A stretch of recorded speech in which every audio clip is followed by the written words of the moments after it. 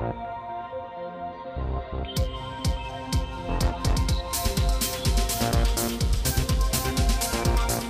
hello and welcome to our class on research writing and presentations, all in English. This class has some special topics and some special challenges this semester, especially in its distance education format. First half of the class is going to be all research writing, and that's where we're going to begin today in the video you're about to watch. And the second half is going to be presentation, which I've done before, so we've got some of those videos maybe you can see, and I'm going to record that again, try to make them a little bit smoother. So let's begin with today's class. Today will be the first time we actually begin working on our topics, and to pay attention in this class, some of the key points include getting the material to students, and also me just getting back up to speed on all of the equipment using and all of that. I had to set up all my cameras again. I had to get used to all the different camera angles, and I had to get used to doing the hardest part, which is switching while I'm talking to students. So you may notice the video is a little bit rough today, not very smooth, not a lot of editing going on. That's because I'm just getting used to things.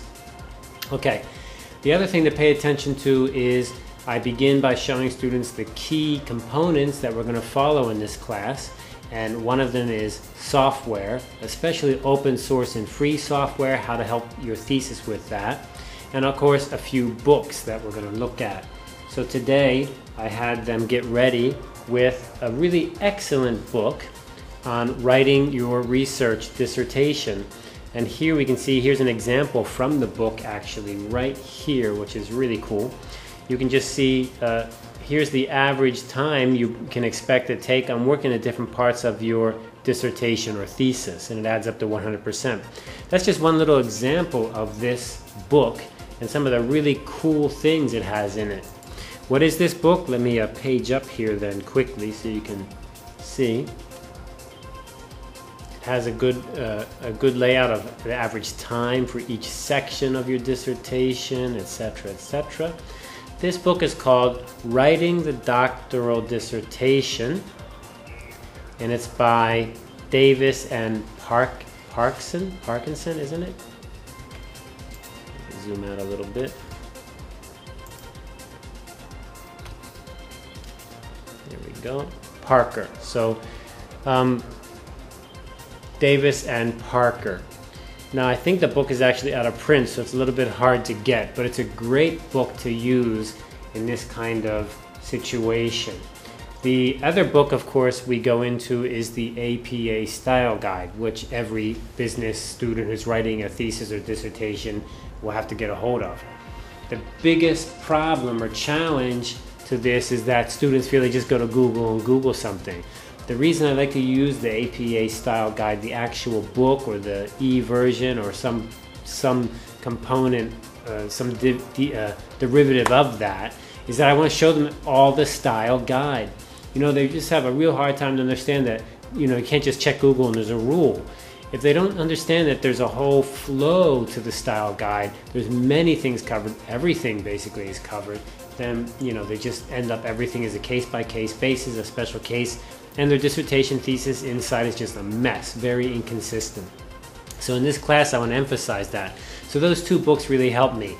One, the APA Style Guide, and the other one, Writing the Doctoral Dissertation. Now, doctoral is for the doctorate, a PhD, but in Taiwan, in China, I think in Japan, a lot of these countries, the master's degree requires a thesis to be written, and it's very similar. And the advice in this book is not highly technical. It's really about scheduling your time, how to get a topic, how to get advisors, how to go through the process. The only things that don't apply are things related to publishing and, you know, how to get published or how to handle your committee in a very tough defense situation. Those are just a very small part of this book. It's a great little book. Now this week I begin by starting off with our first software we're going to use, which is Gantt Project. So what I'm doing is I'm going to focus on getting students at the beginning working on schedules, understanding what to expect realistically about how to prepare. Young people, their biggest problem is time management, without a doubt. So I go ahead and I'm going to do that. The other thing I do is I get them ready with the books that I've prepared, which is a presentation book of mine and a book on research writing.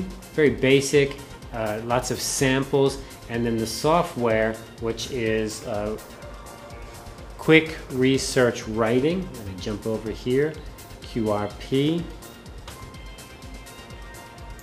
So I show them the website and they get a serial number, a registration number.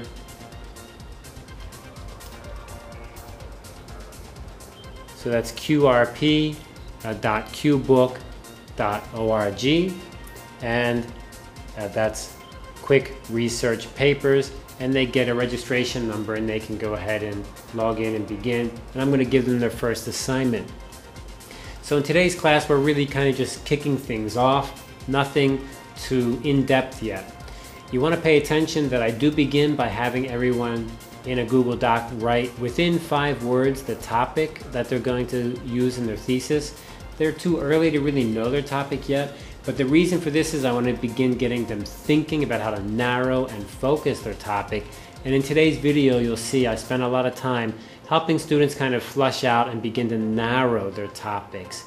It's very difficult for students, young people, to understand what is this topic thing. It's also very hard for them to understand how do they find a professor, how do they begin with a topic. They often think especially here in Taiwan or in China, I think they want to go to the professor and say, tell me what to do. But in reality, I don't think there's a lot of professors waiting around and a lot of time on their hands to tell graduate students what to do. So a motivated graduate student with a topic, or at least an idea of how to find a topic, is really useful, and the teacher can give them a lot of guidance. At least I find that to be helpful when I guide students. So as you'll see in this class, we emphasize those few points. Again, I apologize if the video is a little bit rough. So let's go ahead to this video, and then next week we're going to jump into a lot more interaction and feedback with the students, including actual written assignment.